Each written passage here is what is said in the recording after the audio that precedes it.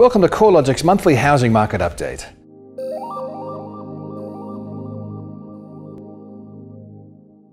This month, we're covering off from the performance of the housing market through to the end of October 2016. The rate of capital gains remains reasonably strong across the Australian housing market, at least at a macro level.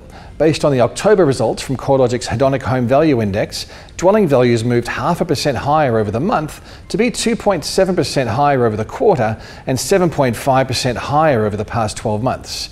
A year ago, the annual growth rate was stronger, with values 10.1% higher over the year, but importantly, the market was softening at this time last year. Capital city dwelling values recorded a negative change over the final quarter of 2015, and auction clearance rates had fallen to the low 60% range before dipping even lower during December.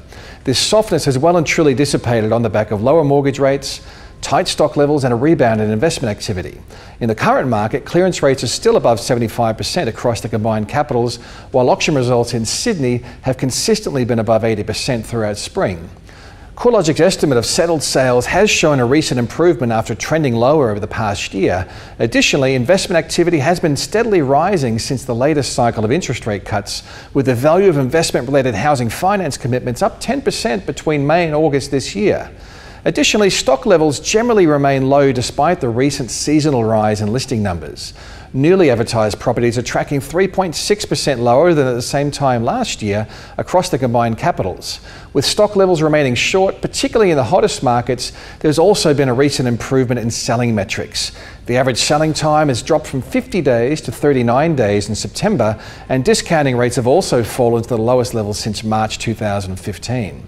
Low mortgage rates are likely to be one of the primary drivers of the strong housing market conditions. The discounted average standard variable mortgage rate is tracking at 4.5%, and the 3-year fixed mortgage rate is averaging an even lower 4%. The cost of housing debt hasn't been this low since the early 1960s. While the headline figures remain supportive of further capital gains, not all housing markets are seeing positive conditions. The weakest capital cities remain Perth and Darwin, where dwelling values have fallen by almost 10% since peaking in 2014. CoreLogic's Hedonic Index recorded a rise in dwelling values, as well as in the volume of settled sales across both cities during October, which may indicate these markets are approaching the bottom of their cycle. However, we aren't yet seeing any evidence that consistent rises are just around the corner in these markets.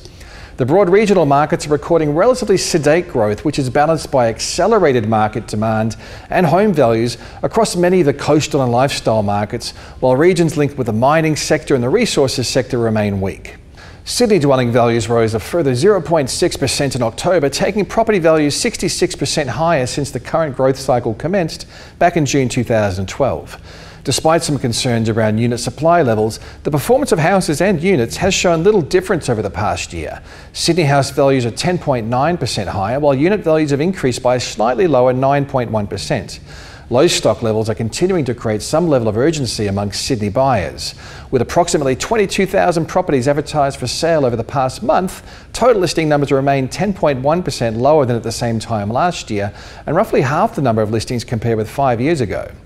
Overall, the headline growth rate across the Australian housing market remains strong, but the annual growth rate does remain softer than it was a year ago. With the pace of value growth accelerating over the second half of 2016, it may be the case that the annual rate of growth starts to track higher than last year's measure over the coming months. While a higher rate of capital gains has been good news for many homeowners, many prospective buyers are now stretched for affordability. In the highest growth market, Sydney, household incomes have risen by 25% over the past years, and dwelling values are 62% higher. The disconnect between the appreciation of home values and incomes is creating significant hurdles to enter the housing markets, particularly that loans with less than a 20% deposit also incur additional impost of lenders' mortgage insurance. Higher entry and exit costs are another barrier for high transaction numbers. Government charges, including stamp duty on the purchase of a median-priced Sydney dwelling, have increased by 72% over the past 5 years, while the median dwelling price has increased by a much lower but still high 58%. Government charges in Sydney and Melbourne are now substantially higher compared with the other capital cities.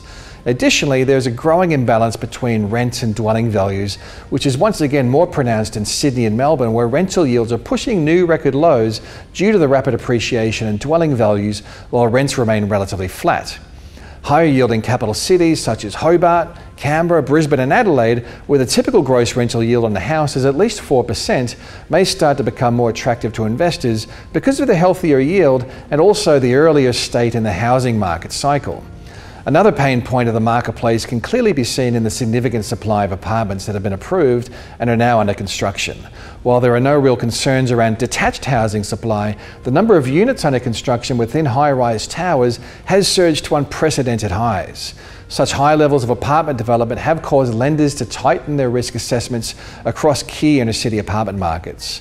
While there are a growing number of factors that indicate the housing market is likely approaching a peak, it does appear that low mortgage rates are likely to keep a floor under housing demand. Additionally, investors, who comprise about 48% of all new mortgage originations, are progressively stepping up their presence in the market. With other asset classes providing low returns or higher volatility, it's likely that housing will continue to be an appealing choice for many looking to invest. For more analysis and research about Australia's housing market, make sure you visit our website at www.corelogic.com.au.